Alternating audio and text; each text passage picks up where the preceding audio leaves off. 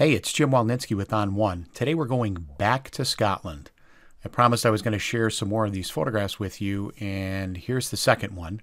So this actually was a drive-by shoot, believe it or not. This is right by the side of the road.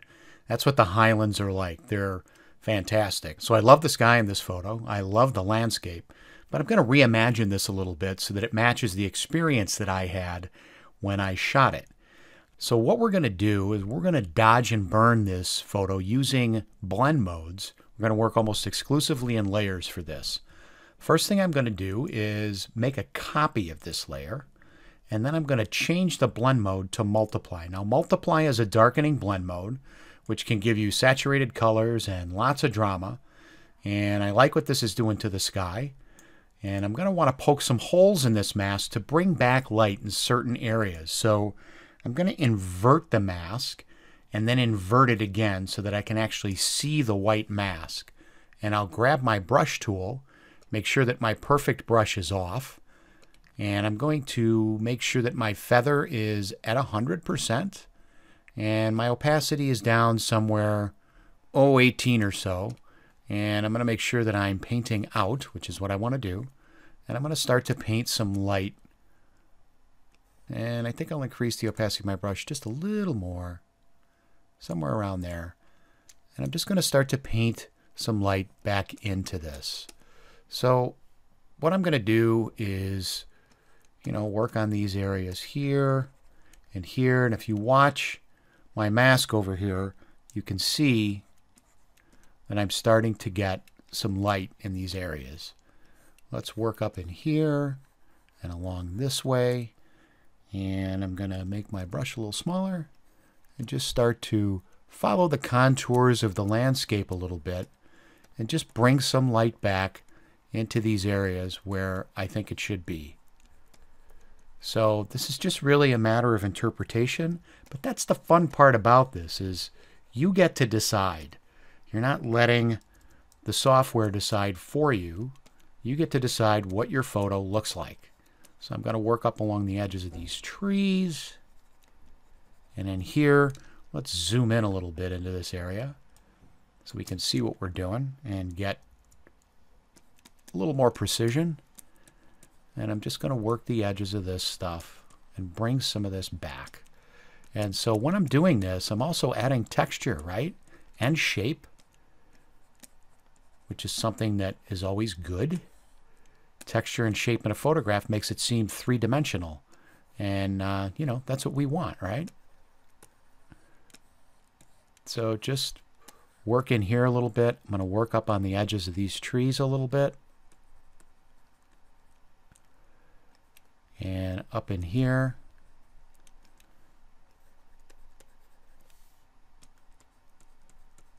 Just lighten this stuff up in here. And you can see this is subtle, but as I get up into the mountain, you're going to be able to see this more. So let's work up on the side of the mountain here.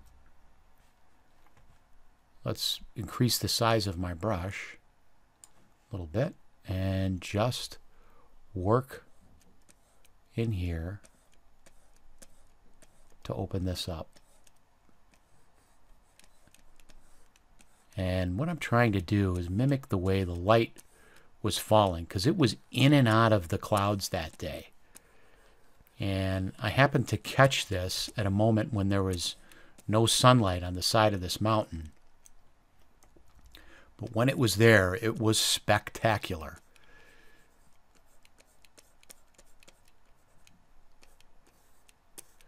So because my brush opacity is low, this buildup is slow, and I like working that way because I think when I work that way, it looks more natural. It doesn't look like I took a big brush at 100% and just said, let there be light.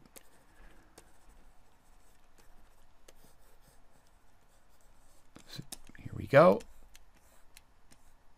And I might want to bring a little bit more in here. And I definitely want some more on the sides of these trees. And a little bit up in here.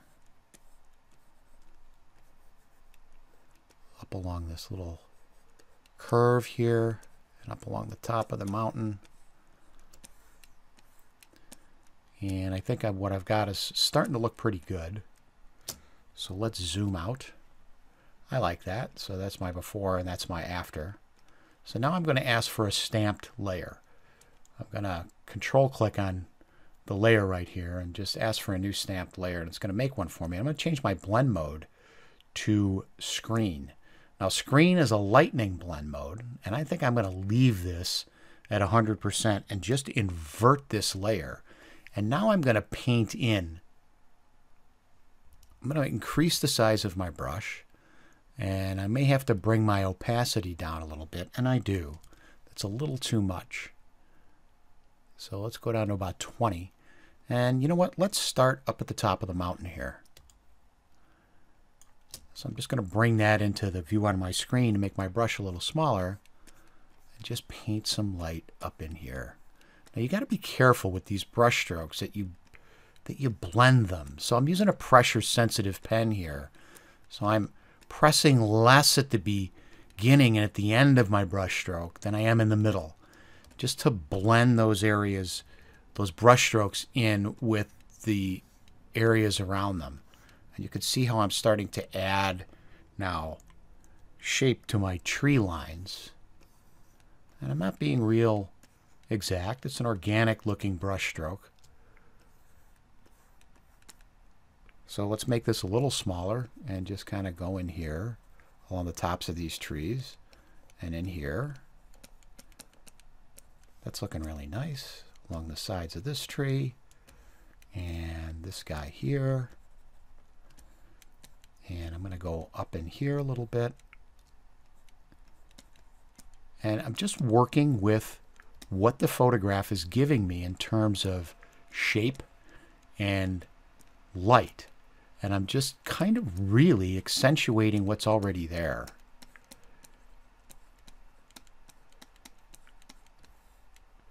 But again, the nice thing about this process is I get to decide what's bright, what's dark, and I'm not letting the software do it for me.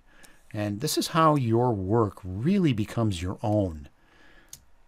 If I work this photograph again, and I've already worked it a couple of times just in preparation for this video, it's going to look different because I might be feeling different at that moment. I might see different things. And that's the beauty of art. It's a spontaneous thing. So let's zoom out and see what we've done. Right, so that looks pretty nice. So I'm going to actually go up back to my darken layer, and let's call this darken. And let's call the other one lighten. We could call it dodge and burn too. You can call them whatever you want. I'm going to go back to my darken, and I need to be painting out now, right? Because I want to work up in my sky just a little bit with a really light brush, and I just want to paint back some of the bright spots in these clouds and just kind of even these out. I don't want my sky that dark. So that's starting to look pretty good. I think I want to bring some of this back too.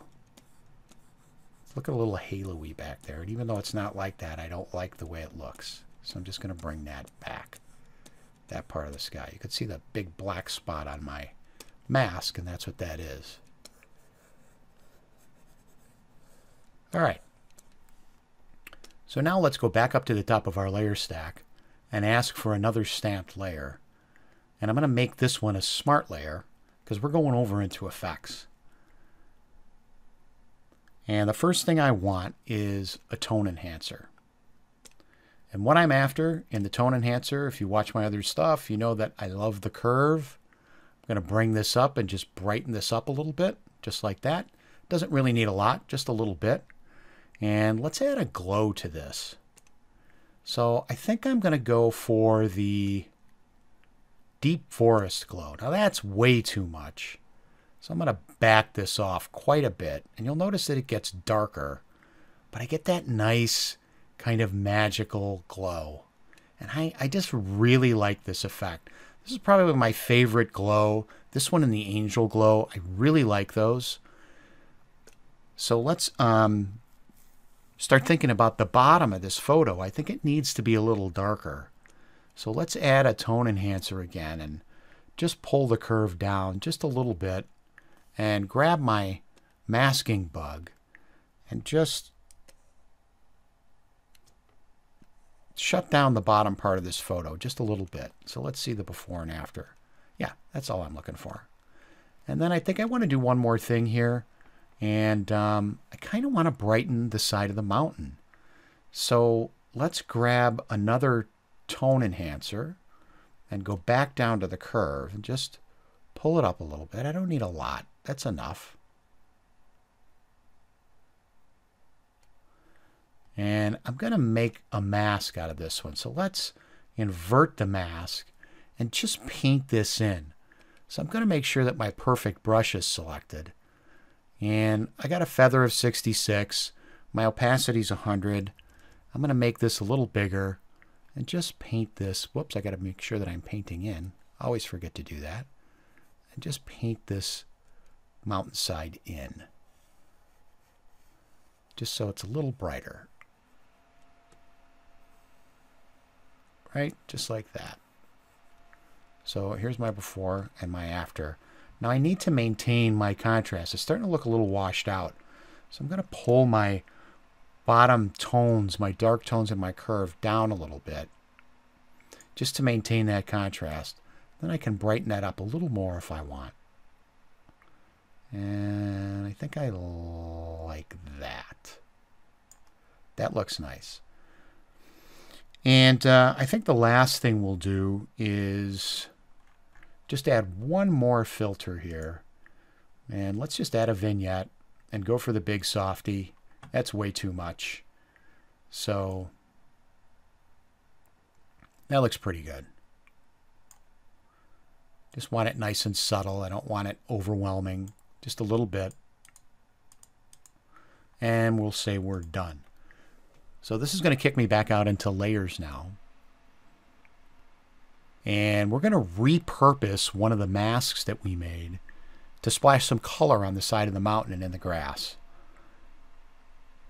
So I'll ask for a new color solid layer, color fill layer. And my blend mode's set to overlay, which is what I want. And I'm going to click OK. And I'm just going to take this lighten mask and I'm going to copy it. And then I'm going to need to invert the mask on the color fill layer and then just right click and press paste mask. And now I've pasted some nice orange light onto my mountain. And that looks pretty good. I think I might go back to my effects layer. I've got the wrong layer selected, so I have to just hit done again. What I really wanted selected was the layer before that, which is the Lighten 1 layer, which has got my effects on it. So we're going to go back to the effects layer. And I think I might just brighten this a little more. So I'm just going to ask for a tone enhancer and maybe just goose the exposure a little bit, just like that. And say done. And it'll kick us back out into layers. And we'll see if that does it. Yeah, that looks really nice. So the basic idea that I want you to get here is that you can dodge and burn using the multiply and the screen blend mode, because those are darkening and lightening blend modes. So here's where we started, and that's where we ended up. I'm thinking that the light here is a little harsh, so let's pull that back just a hair. And you can interpret this, a photo like this, however you want. So I hope you had fun watching this. This is Jim Welninski. Until next time.